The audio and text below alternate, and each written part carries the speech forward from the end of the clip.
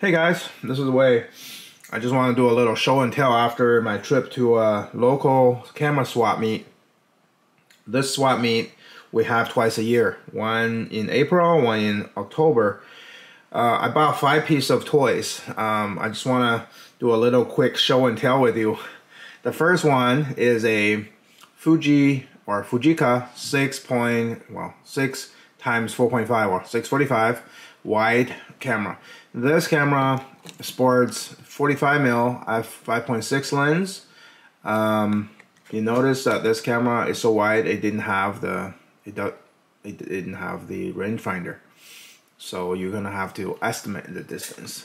The previous owner had made a feet conversion, so that's kind of nice. I think the camera's in meters, so that helps. The Fujica 645 seems to me they don't have a very good reputation for being reliable. So I have my fingers crossed on this one because one thing I really worry about is the winding mechanism. Can they give me a proper even spacing, or I'm gonna have trouble advancing the film and have it stop and cock the shutter and stuff. So we'll see, fingers crossed.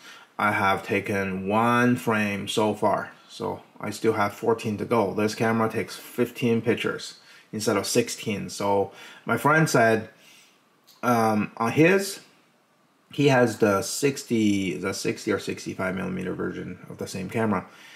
His has the rangefinder. On his, he said normal 645 on a 120 you get 16 shots, but these Fujis you got 15, so the film spacing should be a little bit wider. We shall see. I hope so. We shall see. And one thing annoying me is this right here. You see, there's a little bit of a play. I knew about that when I bought it. Maybe someday I can have it fixed. I don't know if it's even possible. I know that since there's a backing paper in the back of the film on 120, I probably don't have a light leak problems, but kind of sucks. But anyways, when I get home, I found out that there's something missing here, right?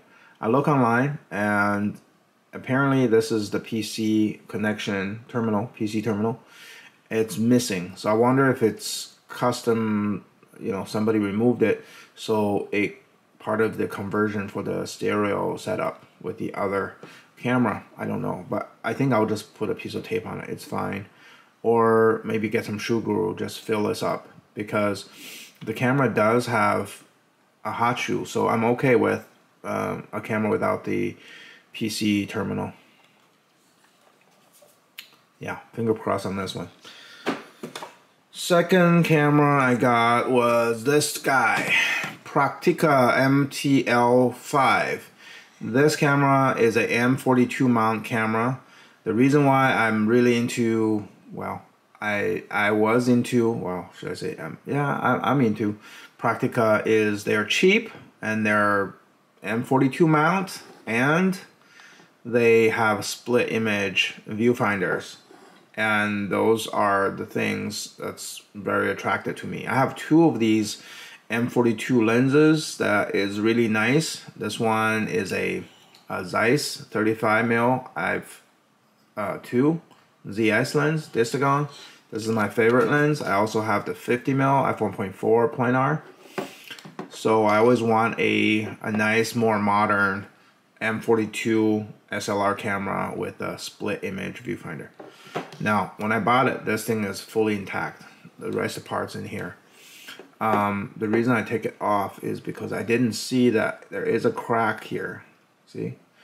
And I think the camera got dropped before and it landed on the hot shoe because I had to, unbend this hot shoe to allow flash to slide in.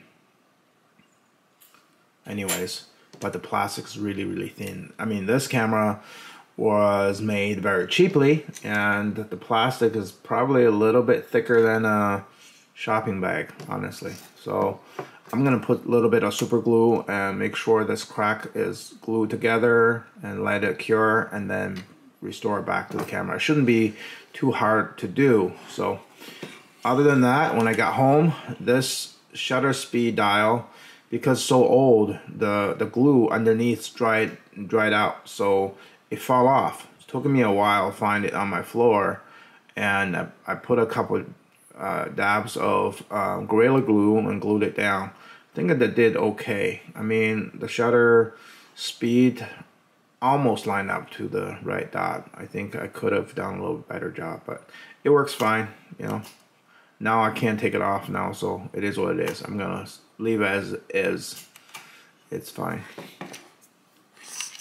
So the seller tried to sell this camera with a 50mm f1.8 Pentagon lens for $75.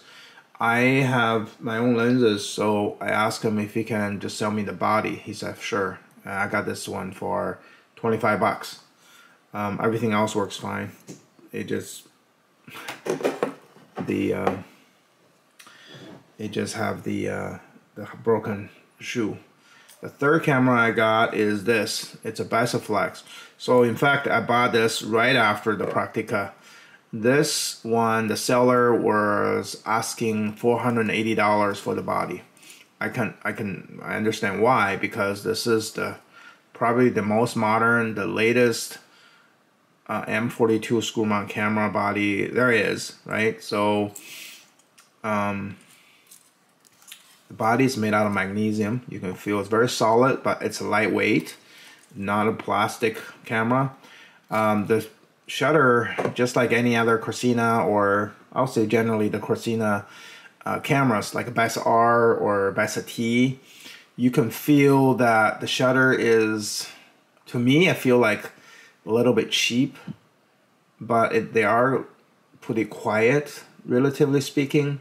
So kind of smooth. So I'm okay with. But I only got this camera for $180. You know why? Because it was marked $480, but the seller broke the mirror. See right here. How did they break the mirror? You may ask. Well, on the Bessa or the Cortina cameras, the problem is that, just one second. The problem is that it has nothing to stop the mirror from sliding down. The mirror was glued to this mirror tray, and over time, especially if you put the camera in a very hot car, the mirror will come down a little bit. Fortunately, on this camera, the angle of the mirror is still, I say, 45 degrees, so the focus hasn't been impacted by the sliding of the mirror. But when the mirror is sliding down so far, it will, when you fire the shutter, this thing flip up, it will hit the back of the lens element, and basically a self-destruction. So it hit the mirror broke. The only fix will be getting it replaced. Fortunately, Cortina also made the Nikon FM10 and Olympus OM2000. Those cameras I think have the same mirror. So I just ordered a OM2000 parts camera. Should arrive today, so we'll see. I will get in the mail and keep with this camera and send it to someone. This is one of those things I don't want to do it myself. I will have to find a qualified repair person to replace the mirror for me. In the meanwhile, if I put any lenses that doesn't have a protruding protruding rear element, it will be fine. It will work fine. Like this one. This is a 135mm f3.5 lens.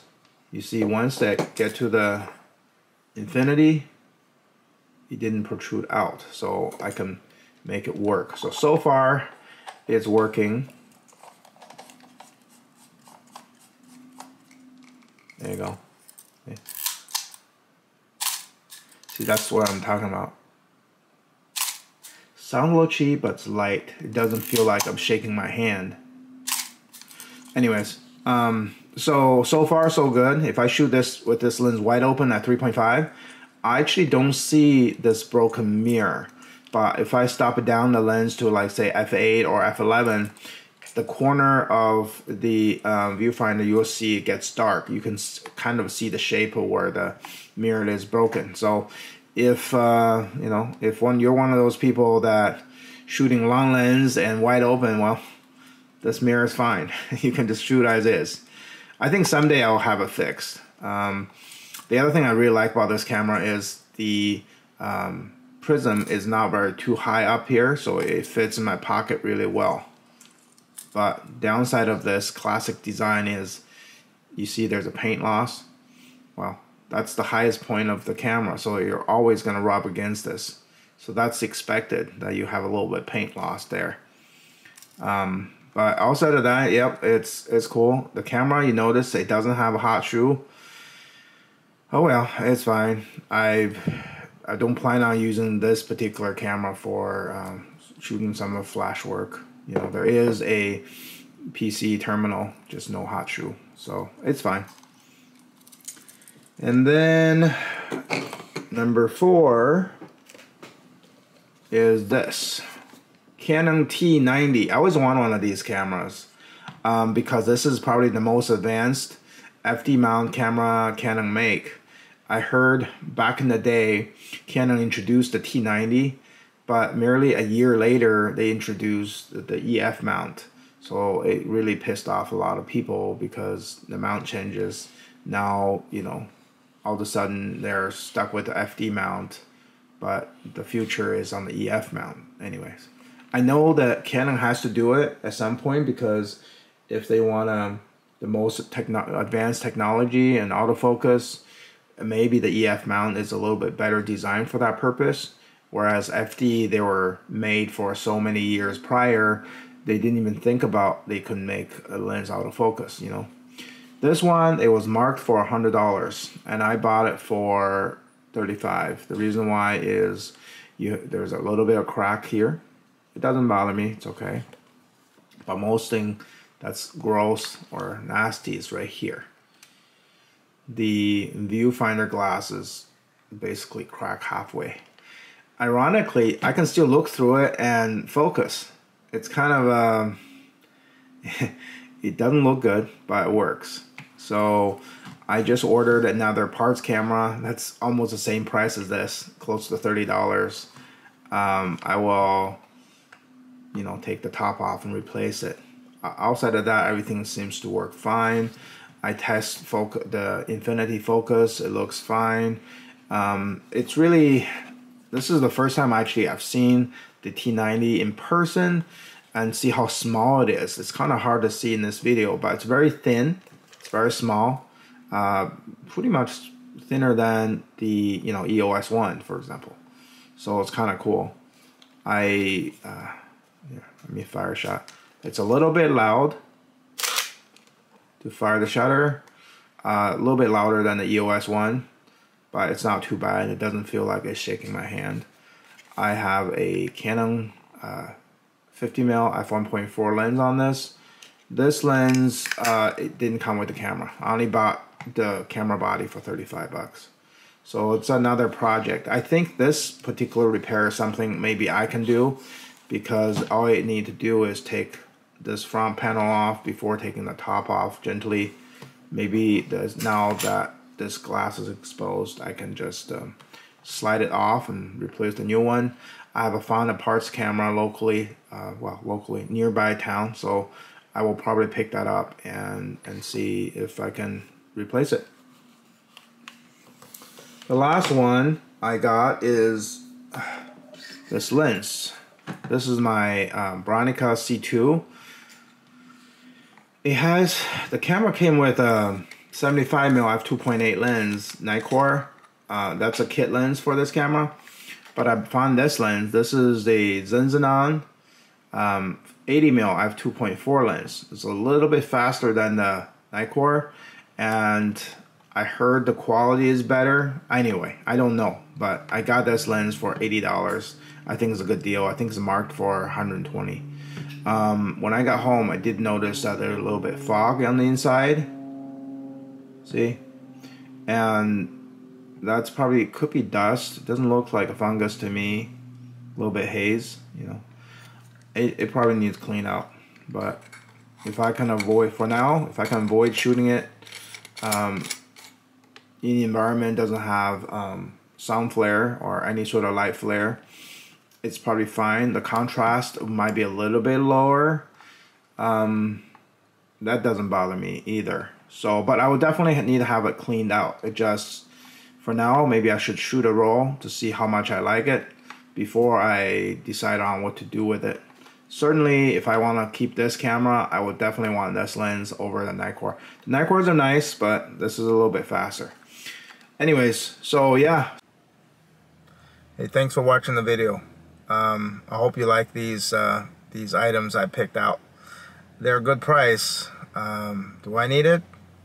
Not really, but they're kind of fun to be projects, separate projects. So not just I can shoot with them, but before I do that, and have them fixed. So we'll see how far I can get with them.